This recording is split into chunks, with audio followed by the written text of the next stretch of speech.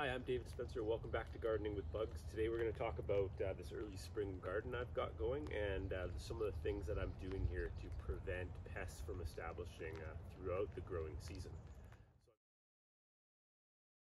Today I want to talk about this successive garden I've got. So I call it successive because this is the garden where I'm going to be doing cut greens, and a lot of these things are going to bolt and I'm going to have to replace them, or like carrots, I'm going to be pulling them out and planting new ones. So unlike some of the gardens, like the one that I'm filming from is just a bed of strawberries, and so that one it's perennial strawberries. As the other ones that are for this year and a half are going to be garlic sort of thing.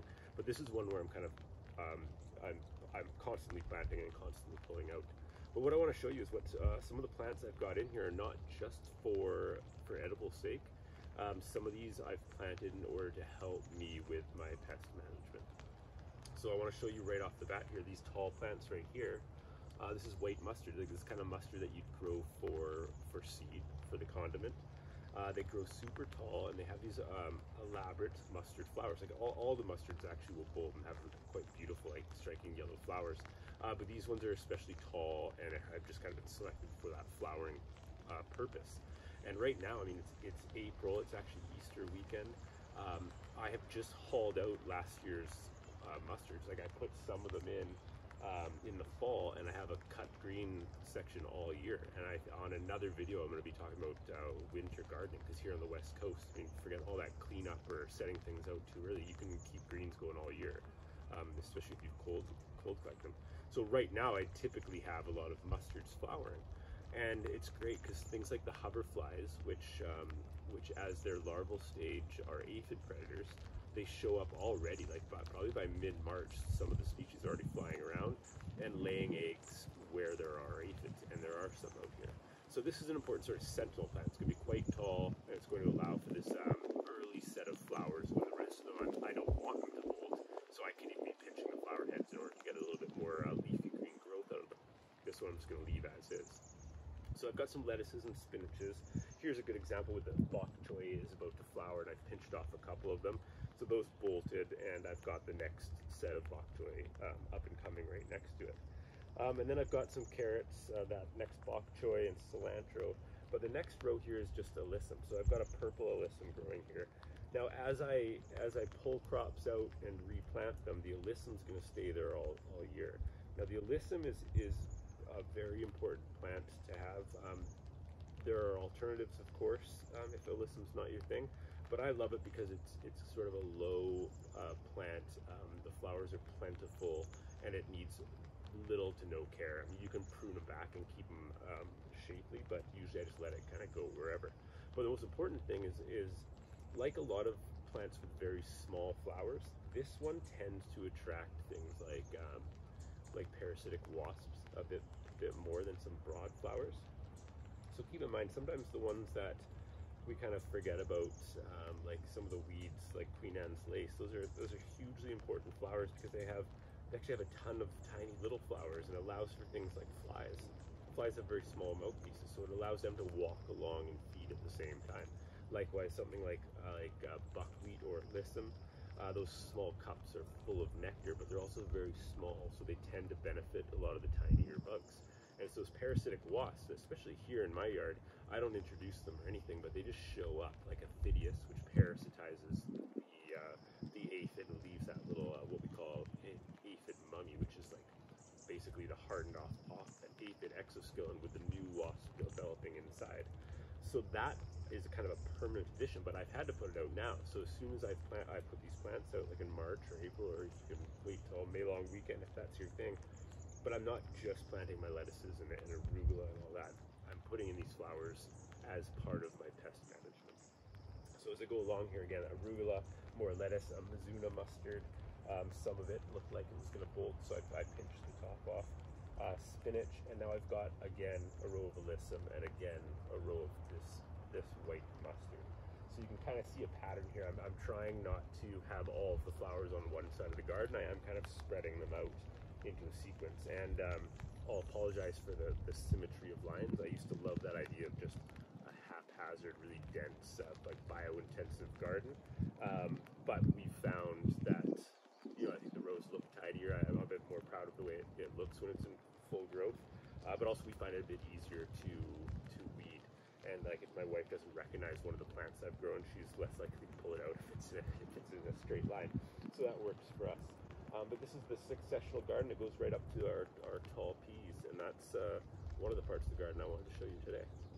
Another thing I need to mention is this container here filled with, I guess, what looks to you like just some white substance.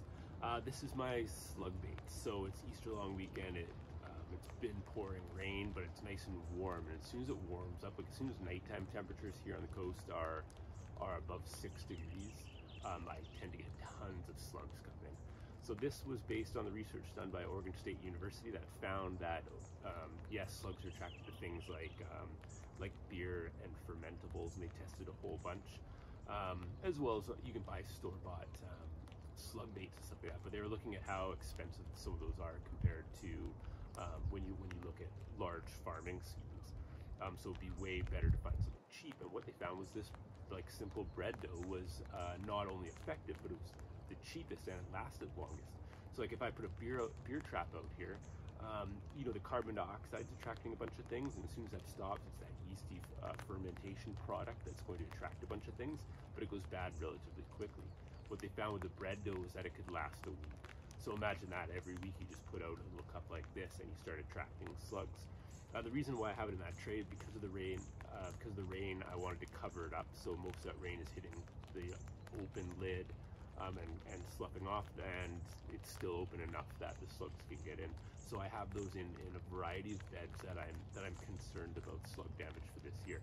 So my pest prevention for slugs starts at this time as well. Here's another bed I want to show you, and I want to make the argument that you definitely don't want to clean up your garden too often. That discussion on the internet typically goes around as people saying like wait till 10 degrees to clean up your yard, which is just, that doesn't really make any sense. If they're talking about dead plant material, you can of course clean that up, and if there's bugs in there that you want to protect, just go put that somewhere else. You can still work the soil. And if you're worried about you know, the types of solitary bees that live in the soil, will have other places in the yard where you have bare soil, right? When I'm talking about you know, if I'm going to cultivate this little plot of land, well, I still have all the bushes and the rest of the yard around. But more importantly, like I mentioned before, and I will do a video on winter gardening, but you can plant things like this. This was a cauliflower, and I've got some Brussels sprouts here as well. These ones, like I'm harvesting Brussels sprouts from when they ripen, probably September right through to now. It's still April. I still have Brussels sprouts. The texture and the flavor changes a bit in the spring, and some of the varieties are quick to bolt. But it's a great crop to have. Even the kale, I only just pulled them out last week, but I had kale. I was still harvesting them. But the nice thing about these biennial plants is they will flower quickly. So if I'm following this bed with onions. The onions I'm not going to put in right away. I had a really poor year last year with onions, so I'm going to wait till the soil's a little bit warmer before my onions go in. So that gives me time to allow these guys to flower. And that flowering, just leaving this crop to attract insects right in the middle of this garden with more established plants and lots of plant cover is going to be beneficial to some of these beds that are more or less empty at this time. I've also got stinging nettle in this bed, and that I'm going to be hauling it out here because it spreads a little bit too much. If you want to grow stinging nettle, which is, I love it, and it attracts a lot of insects.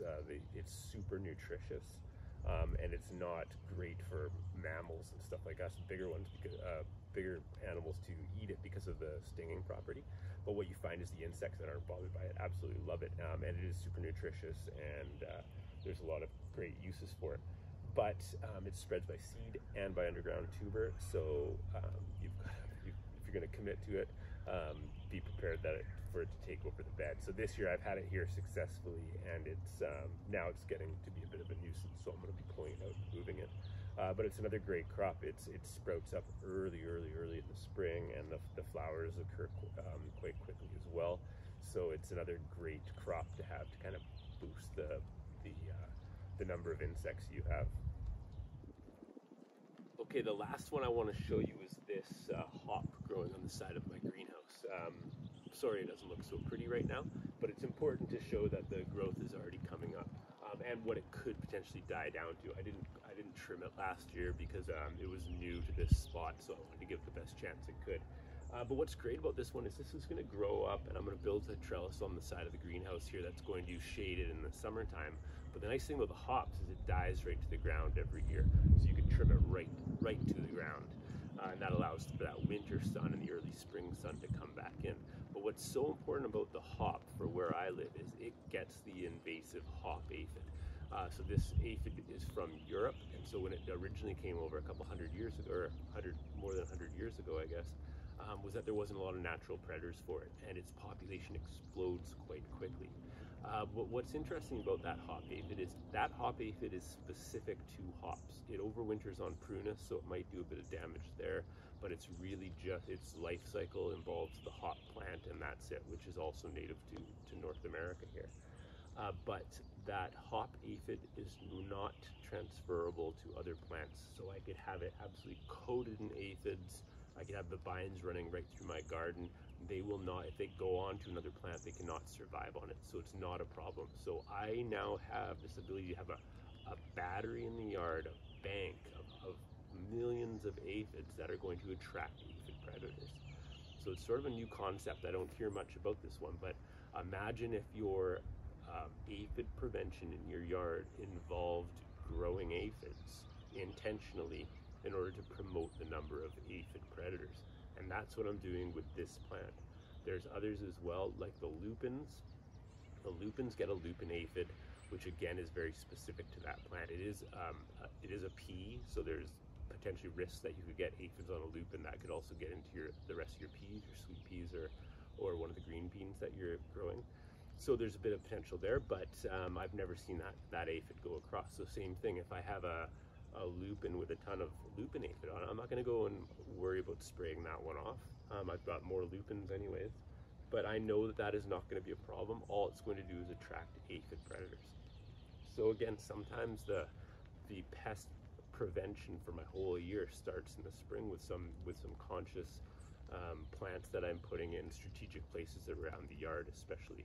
But I encourage you to try this one. Some of those plants that get aphids, if it's one that you're not worried about spreading, go ahead and try it. It's fun to watch. You'll see it covered in aphids, then you'll see it covered in aphid predators like ladybugs, and then suddenly the problem's gone all by itself. It's a really good lesson in biocontrol that you don't need to do a thing, and it's benefiting the yard for the rest of the year. So give that one a try.